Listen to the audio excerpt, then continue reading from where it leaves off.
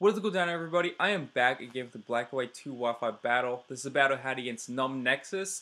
He asked me for a battle on Skype, so I kind of gladly accepted his request because of the fact that the battle finder is down, so kind of hard finding battles. So, yeah.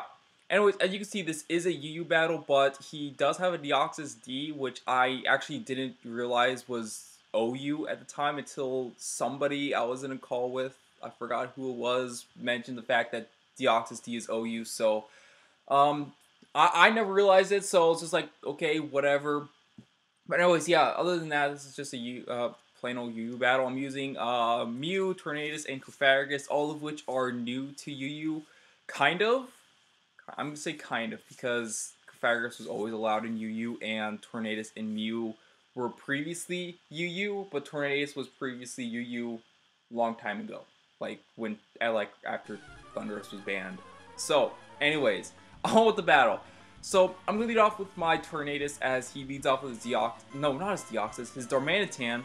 And I led off with my Tornadus figuring that he might want to lead off with his Darmanitan just to kind of scare my potential Registeel lead. And he does do that, so I'm just going to go for the U-turn.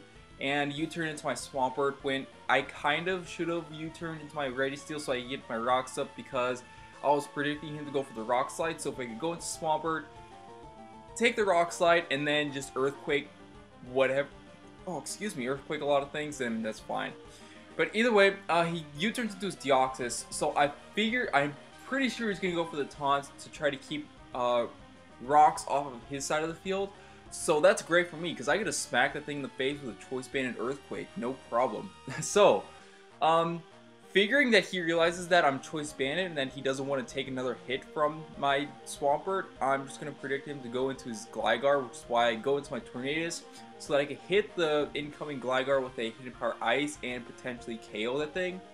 But he actually stays and goes to the Toxic, so kind of thinking that this may be a Toxic Stalling set, I go for the Hurricane. I don't know why, when I should have just gone for the U-turn, because U-turn is still super effective. Plus, that gives me a safe switch into something else.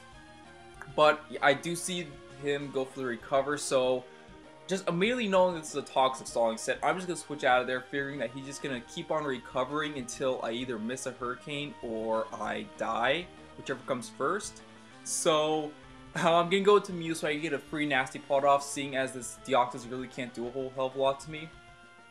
And I'm just going to set up a Nasty Plot, just realizing that. And right here, the fact that he goes for Taunt right here, that's a pretty big thing as far as it goes for this Mew, because this Mew is a threat to his team, kind of. So, he really should have gone for any other move than Taunt right there, whether it be Toxic or Nightshade, whichever one he should have gone for either one of those, because as you'll see this next turn after I kill him with the Dark Pulse, don't know how much that crit mattered because it's super effective, +2 life orb, blah blah blah. But right here, I live the U-turn.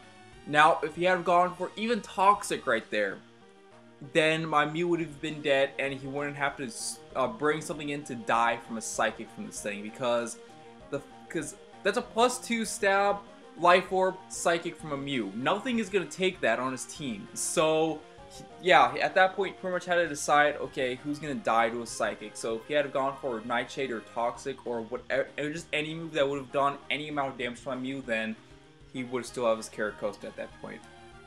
So, anyways, double down. I go into my this thing named Tornadus as he goes into Darmanitan, double switches into his Raikou, as I actually missed the Hurricane, and I wasn't too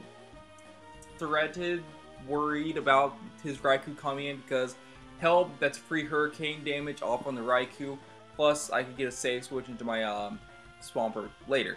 But anyways, right here, I go into my Registeel just to try to get my rocks up, just figuring, okay, cool, he's not the Event Raikou with the Aura Sphere. And then I think it was Cody in the call who was just saying, don't rely on that because people are derp, and a lot of the time they forget to make their Pokemon shine or make their Raikou shiny with Aura Sphere. So I was going off of that and go into my KingQuags here, get the trick room up, as you see here, he does go for the Aura Sphere, and I was looking at this Pythagoras set, I was like, what the hell was I thinking when I made this? And it actually helped me a little bit in this situation because I get the Trick Room off, I haze away his Calm Mind, and I managed to burn him. So the burn and Life Orb will really help me to take down this Raikou a little bit. So right now, I'm just waiting for him to kill me so I can get a safe switch into my Swampert. So go for Hidden Power just to get a little bit of extra damage up on this thing and hopefully bring him down to a point where a turn of Life Orb and Burn will KO him in this next turn. So yeah, and looking at that, it looks like that will happen. A turn of Life Orb and Burn will finish him off. So go into Swampert, and I miscounted the Trick Room turns. I'm not gonna say that's a bad thing because it's actually a good thing in this case because I do KO his Raikou with a Waterfall, but I miscounted because I brought a Swampert just to let Swampert die, and then he could die from a Life Orb and Burn. But yeah, turns out Trick Room was still up and stuff. So anyways, he brings in his Nidoking now, and he goes for Ice Beam. At the moment in the battle, I was thinking, why did he go for Ice Beam? But afterwards, he told me that he was Choice Specs, and looking at the rest of my team, he couldn't really solidly lock himself onto any single move to hit the majority of my team. So yeah, he's gonna go into his Darmanitan here, and since I know that Darmanitan is Scarf, I know that I can outspeed him with my Scarf Tornadus as long as I don't miss the Hurricane.